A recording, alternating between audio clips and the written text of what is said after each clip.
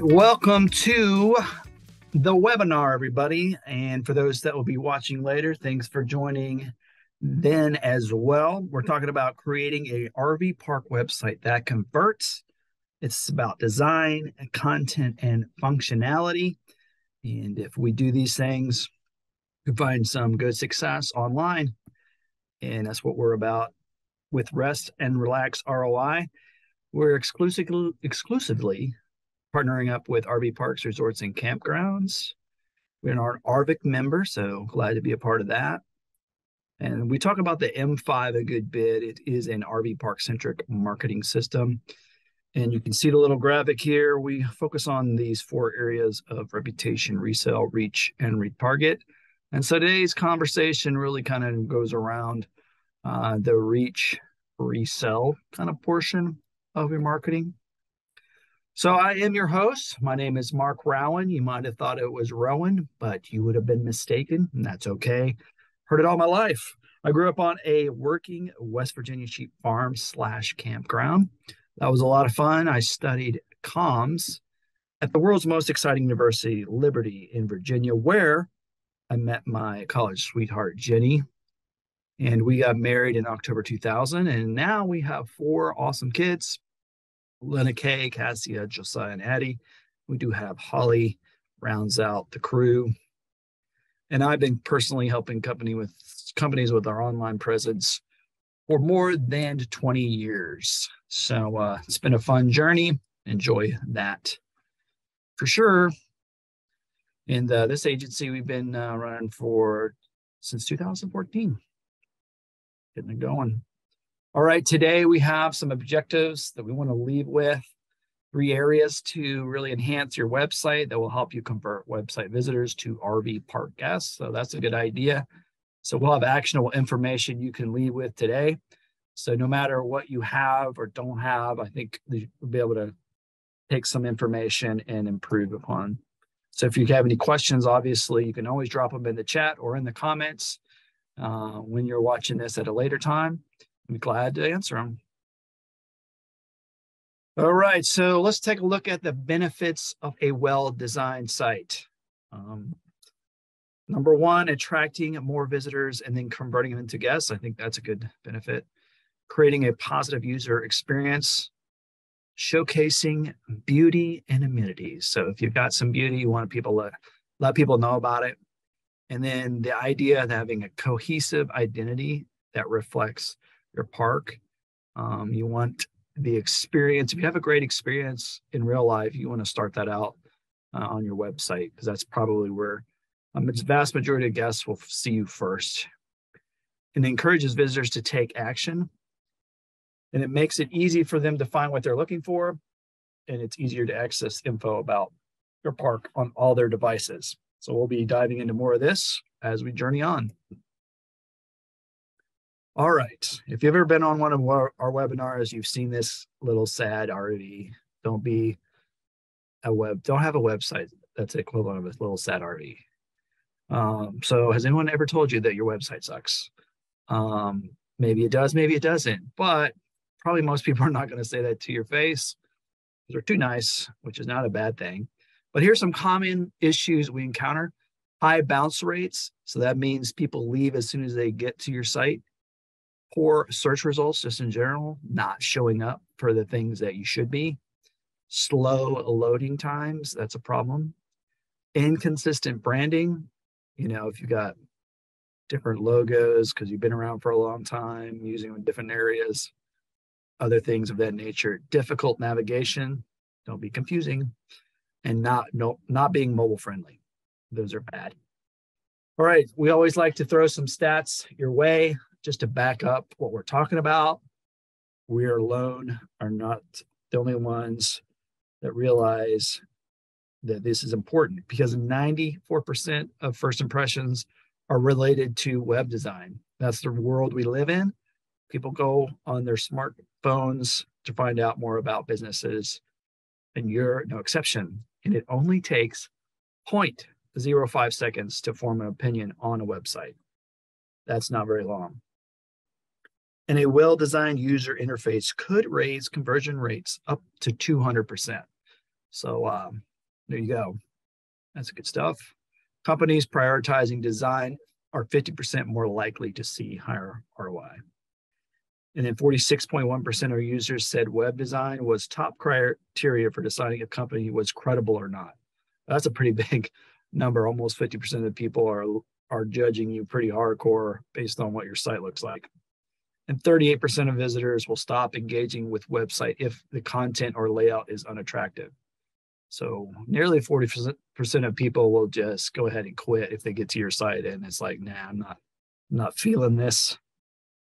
So yeah, it's important. And we're going to be talking about these areas: design, content, and functionality. So let's jump right into the first one. Let's talk about design. So clean and attractive design. It's aesthetically pleasing that reflects the beauty of your park. Like we talked about earlier, RV parks are all about, having a good time and enjoying yourself. Make sure that that's part of it. Consistent use of color, typography, and imagery. The cohesiveness is something we'll touch on a few different times. Don't go overboard with too many colors, too many fonts, which is the typography. The imagery needs to be consistent as far as the quality as well. And then this is a design thing, and I, studied design and all that back in the day when I was a young man. And this is always a thing that we need to pay attention to: effectively using white space. So just don't try to cram too much stuff in. That helps your readability and the ability to draw people's eyes to the really important stuff on your site. So mobile friendly, we all know that phones are a big deal. Most people have them within not just arm's reach. It's like literally mine's like 6 inches away from me, and I'm sure most people's are. So it is very important. We all know this. 63% of Google searches are on a mobile device. And that number, there's lots of data that talks about how much people are on their phone. So just in general, it's a lot. Responsive design that adapts to different screen sizes and resolutions. So that's all about the mobile friendly. You see this graphic here. You get the same type of design on any device, but it is formatted appropriately for that device. That's important. And then the fast loading times to enhance user experience. It will also help with search engine results. So it's all tied together.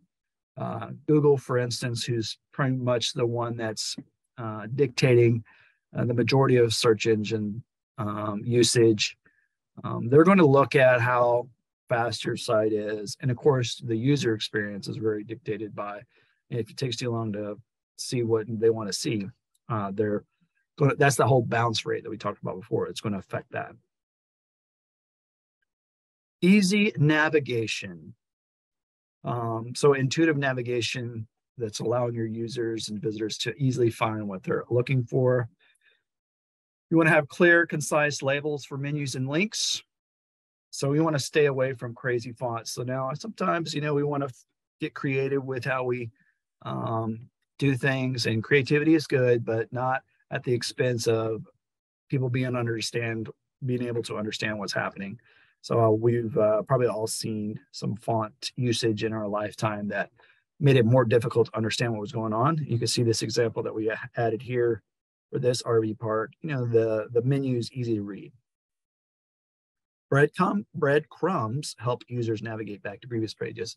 So if you're not familiar with that term, of course, we all know what that means in the story of Hansel and Gretel, but helping you find your way back home. So that's usually found below the menu and the header part of your website and above the content.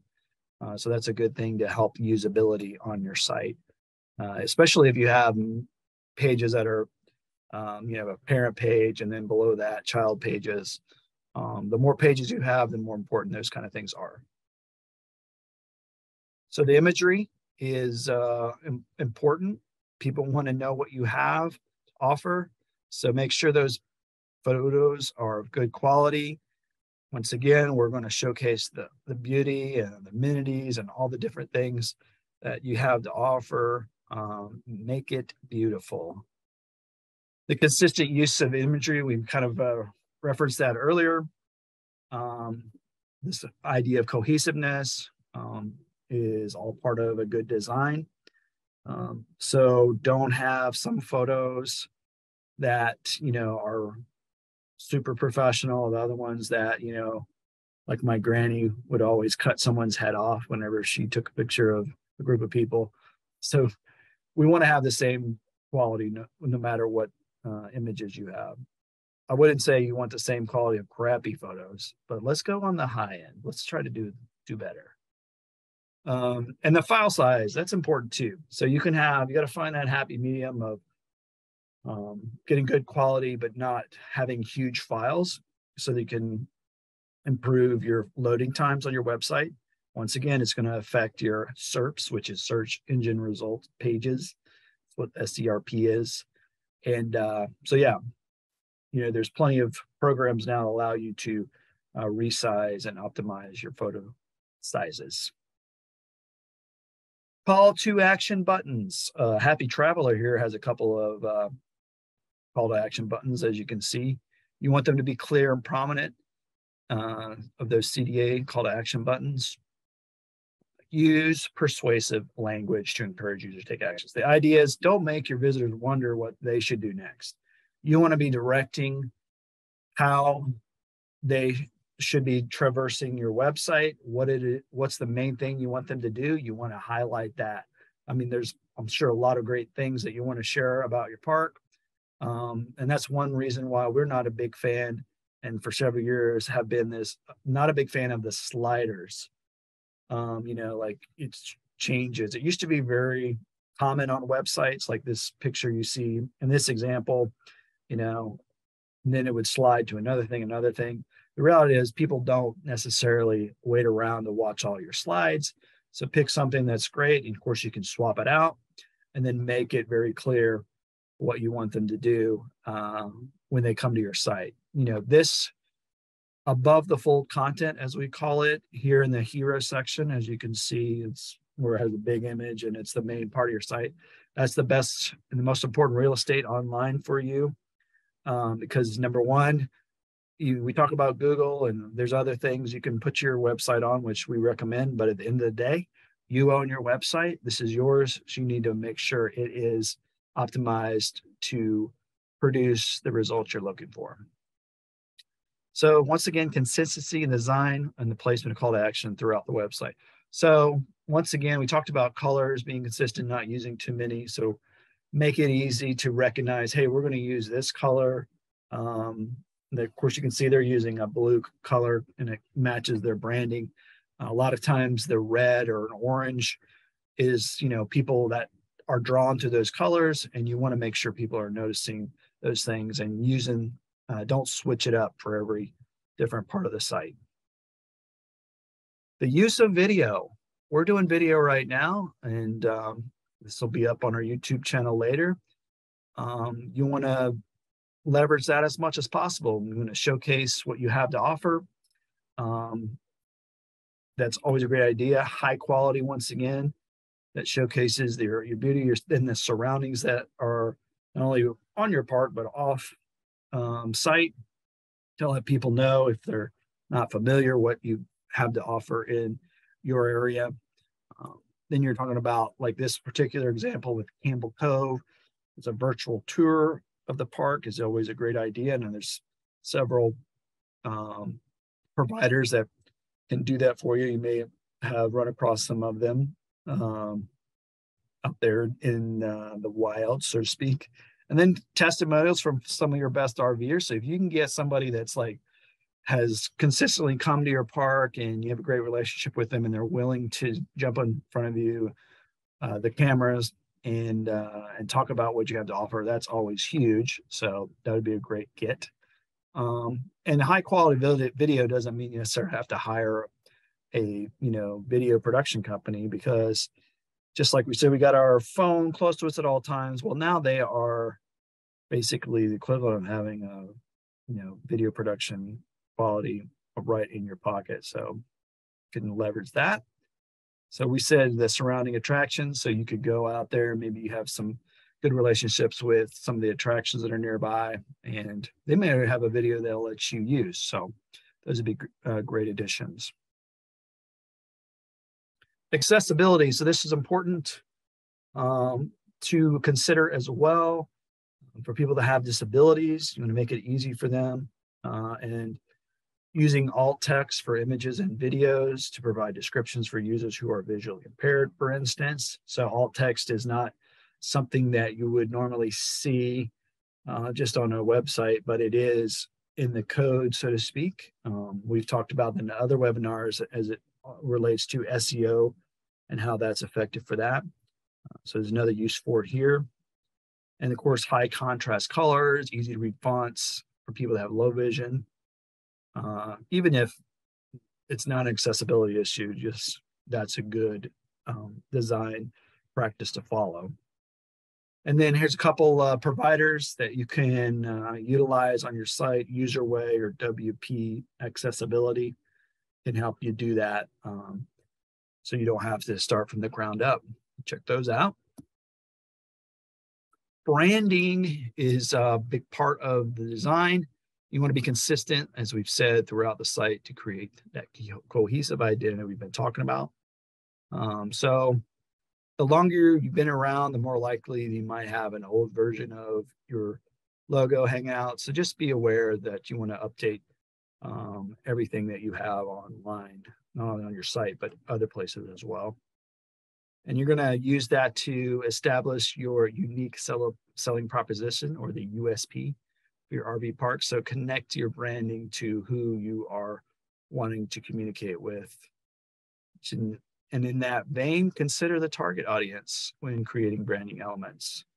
So if you're in the market for a new logo, think about what that's going to look like and who are you trying to attract. All right, we're on to the second section, and this is all about content. We already just mentioned the unique value proposition. So that's what we want to do with your content, right? Clearly define what that is for your park. Every park is unique in itself, so we want to communicate that as effectively as possible. So just highlight what sets you apart from other ones. The competitors is kind of a funny term. I don't think most people think in that vein in this space, but just other options that people have. You want to make sure that you're communicating how you are different. Why would someone come to your space as opposed to the ones on the other part of town? And then you're going to communicate those benefits of staying with you. So you want to have compelling headlines and subheadings.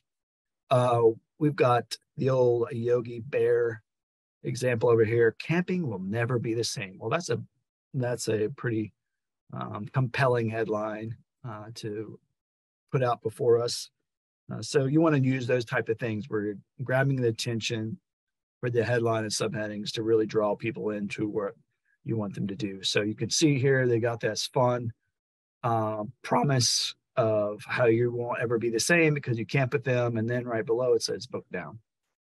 And of course you can see here that they've got this design and branding consistency with the colors, and their call to action for book now is a good example of how to do that well. You're going to incorporate keywords to improve search engine optimization within SEO. So you can use the town you're in or attractions and things of that nature in your headlines. That will help you be found easier. So concise, clear messaging that conveys the benefits of staying at the park once again. Engaging copy. So you're going to use engaging, persuasive language to describe the RV park's amenities and activities. Don't just write it to get it done. Think about how you can effectively get people excited and get some emotion out of what you have to offer, because this is a fun thing that people are doing when they visit you. Once again, highlighting the park's unique features and offerings. Addressing common questions. This is big, right? We'll talk a little bit more about this and the concerns that may arise. So the other thing about engaging copy, think about telling unique stories that are particular for you and your park. Whether you want to tell a story of your history, maybe get some campers insight and perspective. Once again, you could go to the surrounding areas and attractions and maybe get some of their story that you can share about. Don't just be putting just the basic bullet points all the time. Some things bullet points are great for, but when you're really trying to engage the visitor to help them understand why you're a great place to visit, you can go to that next level of, telling stories as opposed to just putting words on the website. Testimonials and reviews, these are huge. We've talked about these in other webinars and how this is just a great thing to have. I think everybody understands this. It's providing social proof and builds trust with the potential guests that are coming in. So you want to incorporate those that highlight, that USP once again. And then if you have some great reviews on other sites like TripAdvisor or Google, you can also incorporate those. So I recommend doing that as much as possible. Try to find ways to consistently develop those reviews as far as getting them coming in. That's just going to help, obviously, more and more. It's a good signal for Google, especially if you're doing Google reviews, to help your search engine results as well. So pricing, people are going to want to know about that. And you want to clearly outline it, different packages you may have to offer, and whatever pricing that you have, or whether it's staying a night or other things that you offer.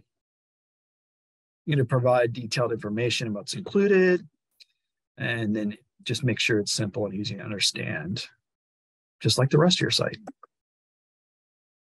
So FAQs, we talked a little bit about, answering people's questions, the common concerns that people might have.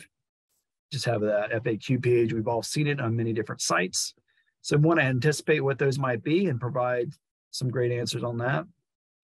And once again, integrating the keywords for SEO purposes is great, because those are probably what the people are looking for anyway. So it's the SEO is just it's not gaming the system. It's like, these are things that people search for, and because they're searching for them, and you're answering those questions, it's going to help your website be more relevant. If you don't know where your location is, neither will the people that are coming. So I want to make sure you've got that. Clear and concise directions to the park, includes landmarks and attractions, points of interest. Use a map to make it easy for visitors to find the park. So, it's pretty easy nowadays to, whether, most sites have the ability to just put your address in and then it pulls up like a Google map and that sort of thing. So at the very least, you can do that. And of course, maps are a big deal for most RV parks.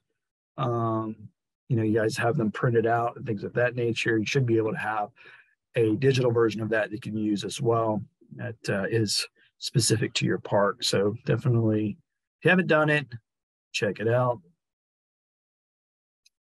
Up-to-date information. So this is good. So anything online, you want to make sure that it's being updated, it's accurate.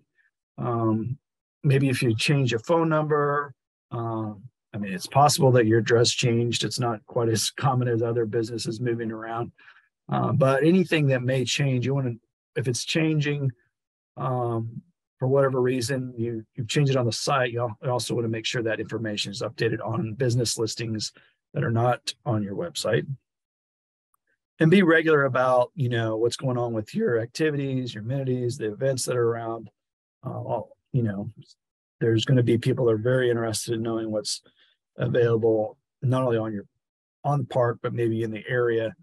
You can use your blog to do that. And any kind of news that you want to keep your visitor informed about, just like I said, whether it's in your park or around your park. The last section we're going to talk about is the functionality. Maybe a little bit more technical in some areas, but online reservation system. Okay, everybody knows about these days. I think there's I don't know what the percentage is now, but there's still people out there that are not doing it, and that's why there's so many options. You want to make it as easy as possible for people to come stay with you, and this is the thing that people are being trained to expect, is to be able to get things done online. So make sure that you have that availability as well. You want to make it easy to use, and there's lots of different people out there with options to do this. Of course, Rover Pass is shown in this example.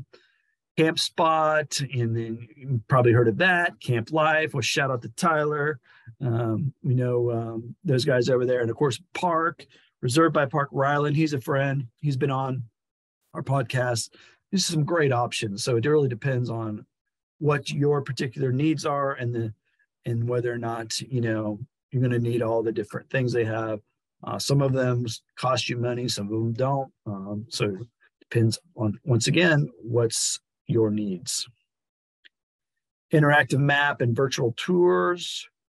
Talked about maps earlier, navigating your park, location, mini campsites, features, all that. Of course, you can see right here what I was referring to earlier as an example of the photo here, customized map. That's huge. The virtual tour, we talked about with that in the video section. Giving previews of what to expect when they arrive. I think that's become very popular in recent years, of course.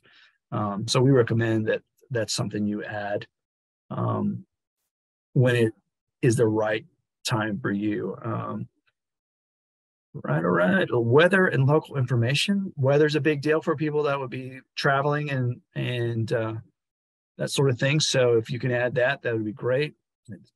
Helps them plan. And you can provide up-to-date weather forecasts for the area and the surrounding park. And then, of course, you can include local attractions, restaurants, events, and the like. That's really good for people, especially if you're a destination place and it's not necessarily like a stopover. People are going to want to know what they can do while they're in your area. Social media is a huge part of today's online experience. You want to integrate that to connect with visitors. You want to include the links on to your profiles on the website. And so I've seen this a lot of times. People have the logos at the bottom of their page or wherever, and they don't link to anything. So make sure if you've got those profiles set up, or if you don't, that's the other problem. Some people just, we have the icons, we put them up there, and they just don't go anywhere because they haven't set them up. Well, that just causes confusion. So if you have them, make sure they're linked. If you don't have them, don't add the logos. So little tip. And of course, you can have the feed directly on your site, whether that's Twitter or Instagram. Definitely Instagram is a good one to do. You can show it just updates automatically the recent posts you've done, and people can keep up with that when they visit your site. So contact forms and live chat. All right. So I think everybody's familiar with what a contact form is, and it's going to make it easier for people to ask their questions, get inquiries taken care of. You can provide a clear, easy to use contact form that visitors can use to get in touch with, right? But don't ask for too much info, just because you don't want to put too many barriers up, right? And then live chat, it's that real-time support and assistance to visitors. As you can see this stat here, there's 73% of the people surveyed preferred live chat over email or phone support. So not, once again, like people have been trained to use online reservations or use their phones. Live chat's become a big tool that it's used on a regular basis. People are used to it, and definitely recommend integrating that on your site. Analytics and tracking. So this is good to know what to do to maybe improve things or change things.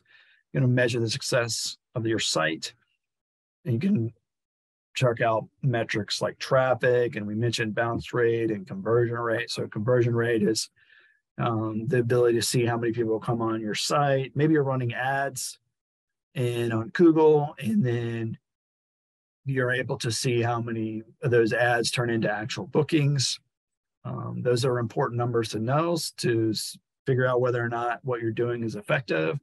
And then, of course, using that data to make informed decisions about the site design and content. So if you're running these ad campaigns or just in general, just trying to figure out what's going on when people visit your site, this is a big part of making sure that what you're doing is working, or if it's not working, okay, now we need to tweak something, we need to update this, we need to change something. So this is a big part of having a successful site.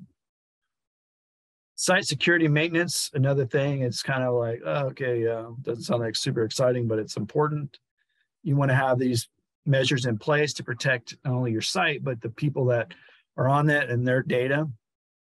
Regular maintenance and updates will help your site be running smoothly. If you have somebody that set up your site like 2 years ago and it's never been touched, that's just not a great practice to be following. You want to have secure hosting and SSL encryption. So that's the little lockbox at the top of the site that you see in the browser, at the top of the browser there. And once again, protecting customer information and gives people peace of mind. It's another one of those things that search engines are paying attention to, whether or not you're secure. All right, we got CRMs and email marketing, making sure that you're integrating those kind of things. So you're the customer relationship management to manage your leads and your customer info. Some of these online reservation systems offer this as part of it. Also, email marketing, being able to communicate with not only potential guests, but also your existing guests as well. And then you can integrate, with email marketing tools like maybe MailChimp or Constant Contact or Rest and Relax ROI M5 system, which does those very things in email marketing and just keeping in contact with people. Those are huge things. And if you didn't know, we'll talk a little bit more about in a second with the email marketing, because it's what we covered today: design, content, and functionality. But next time we are going to be talking about email marketing specifically. So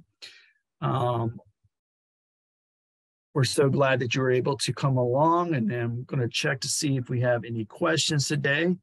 We've got a little,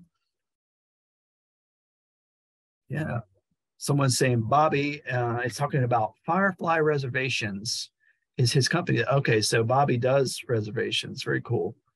And it's simple. Most of our parks are live within 72 hours. Well, good to know, Bobby. So that's another solution that's out there. Said for those that are might be watching this at a later time, if you have any questions, be sure to put those in the comments as well.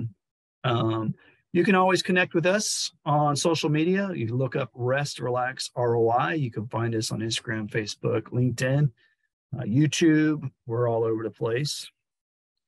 And like I said, next month, we're going to be talking about harnessing the power of email marketing. It's talking about building lists and campaigns and how to improve open rates. All those kind of things are going to be on next month's webinar. And typically we are broadcasting our live webinars the last Thursday of the month. So keep that in mind. If nobody else has any questions this time around, we will catch you all next time.